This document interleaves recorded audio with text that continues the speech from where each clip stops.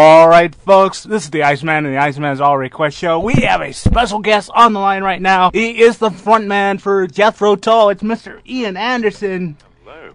Ian, are you there? Yes, I'm here. I want to thank you for joining us here at Duck Radio this fine afternoon. My number one question to you right now is, I find that Jethro Tull has started in 1967. Why does a band who has been around so long, how does it stay around so long? Well, I suppose because we have a loyal following of people from years ago, and being a band that doesn't just only go out and play the greatest hits, new projects like the current one, the Thick as a Brick sequel, which is, I suppose, it's something that brings us to the attention of younger fans as well, at least in some countries. So, yes, lots of reasons, but it's the support of the audience. They're the ones who keep us going. As a matter of fact, Thick of a Brick 2 is the sequel to Thick of a Brick, which was released in 1972, with the sequel being released just recently in the start of April. You have a tour that is ongoing. You just got finished in the United Kingdom, correct? Yeah, we just finished that yesterday. And you're moving on to Germany on the 17th of May. Correct.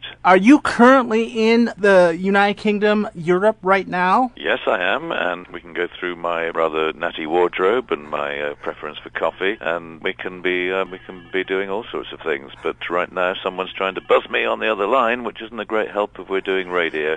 That's quite all right. Is ignore it. Okay, it's gone away. So yes, it's the end of a tour, start of a new one, and I'm back in the UK waiting to load up another van in a couple of days' time to send all the equipment off to Germany. Now, you actually have an Ohio date here in November 4th at the Akron Civic Theater. Do you enjoy coming to Ohio? Well, I enjoy really going anywhere where there's an interesting offer and a place to play. In fact, also play in Newark in Ohio the day after on the 5th. So we have 2 dates in Ohio, if I'm not mistaken. Yeah, I enjoyed playing everywhere, but North America is a big place, so by the time we've got around even a quarter of it, our time is up and we have to come home. With all these years in the business, 50 years for you, because you started in 1962, is there one place that you haven't played already that you would like to play, or have you played everywhere? Well, I'm sure we haven't played everywhere. I mean, I've played in a few places in Russia, but I guess I would like the opportunity to visit some other cities in Russia. The problem is transportation, because I'm not very comfortable. I don't enjoy flying, and a lot of the flights within Russia are a bit scary. Traveling by train takes too long. Traveling by road is absolutely out of the question. So being such a huge country to play in, it's not an easy one for transportation. So, we played, I guess, 3 or 4 different cities in Russia, but that's it. And in terms of playing in Latin America, lots of parts of the various countries I haven't played in before, but again, transportation is very often the issue. So we're governed really by the practicalities of travel and airlines that are safe to fly and will allow us to check in our instruments and our belongings. Again, there are issues there in international travel that become more and more restrictive for musicians. So, lots of places I'd love to go, but, we have to be asked. We have to be invited. We don't just decide we're going to go there and play a concert. We need to have promoters, record companies, agents, people who make it all happen, and ultimately it depends on there being an audience who's willing to buy tickets to see us play. So no point in my planning to go to Uzbekistan, because frankly I don't think anybody would be coming out to the concert. I'm sure you got fans everywhere. They always seem to come out of the woodwork when Jethro Tull or anybody seems to play. Well, I could be confounded, and maybe there are some fans in Uzbekistan, but if all 3 of them should phone into your radio station, then I would be surprised. Going back to Thick of a Brick 2, what made you decide to record the sequel after so many years? Well, having said for 38 years at least that I would never do such a thing, the thing that changed my mind was the fact that I had a plan. Suddenly I had a way to make an album that was set in 2012 that would be a sequel, but a giant leap forward 40 years to look at how life is today and how life might have become for the little guy Gerald Bostock, the fictitious child poet who supposedly wrote the lyrics on the Thick as a Brick in 1972. What might he be doing today? And so that was the basis for a sudden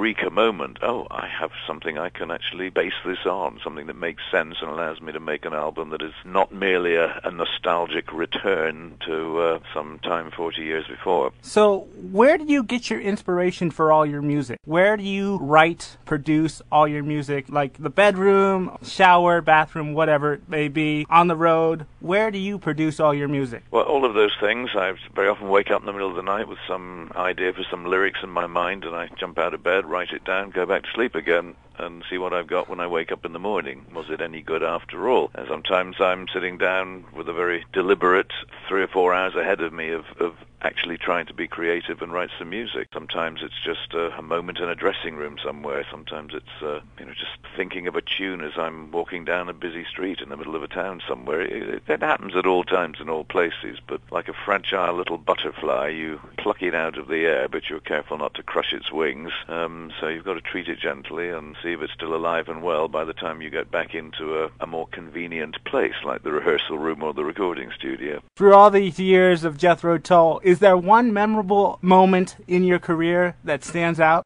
Memorable for all sorts of reasons, sometimes not pleasant reasons. I remember some occasions because they were calamitous in one way or another. It's not a particularly fond memory, but they're things I don't try and erase from my mind either. So, yeah, I don't really have any single standout moments. That's a bit like having what's my favorite cat?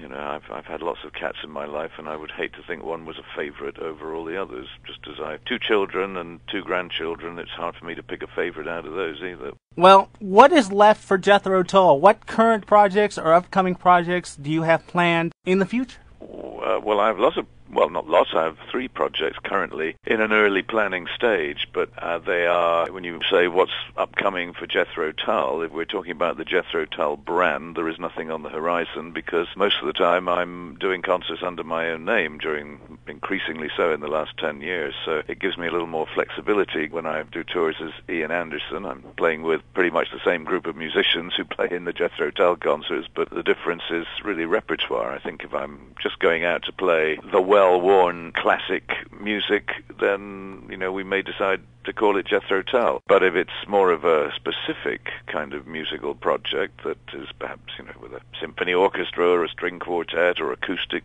tour or a special project tour like the Thick as a Brick live tours, then I think it's easier for me to refer to that as Ian Anderson because however you cut it, it's all my music, whether it's called Jethro Tull or Ian Anderson. I'm the guy who wrote the stuff and did the arrangements and was the record producer.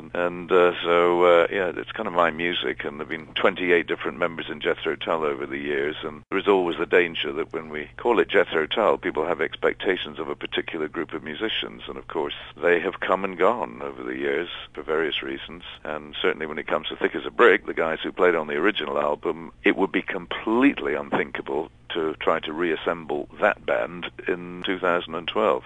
So if your fans want to get in touch with you, get in contact with you, how may they do so? Well, they can do that through our website, either jethrotull.com, iananderson.com takes you to the same place, and they can send an email there, or they can just wave a large placard outside my dressing room window and maybe I'll notice it. But, do fans really want to get in touch with us? A dangerous thing to do. I think most people would find it a bit disappointing because I'm not really the rock and roll icon that they might expect. I'm a little old balding guy who is rather reclusive and doesn't really enjoy talking to people, and I'm sure I'd be a deep disappointment to the majority of fans who might anticipate a racy evening over a few beers and some lap dancing girls. Frankly, that's not going to happen, especially if my wife is around. I want to thank you again, Mr. Ian Anderson, for joining us. Have fun on your Thick of a Brick tour and enjoy your time in Germany. And we're definitely looking forward to you here in Ohio in November. Good. Well, we will also have some fun on stage because it is a very enjoyable concert to do. And I've been having a great time during the last month and looking forward to the rest of the year. So we'll see you soon when it's your turn. All right. Thank you very much. Brilliant. Thank you. Bye-bye. Bye-bye. Alrighty, folks, once again, that was Mr. Ian Anderson of Jethro Tull, and he was here to promote his Thick of a Brick, plus his Thick of a Brick tour number 2. I guess that was the sequel to Thick of a Brick from 1972. They are coming to Akron Civic Center on November 4th, 2012. Go to akroncivic.com for more information.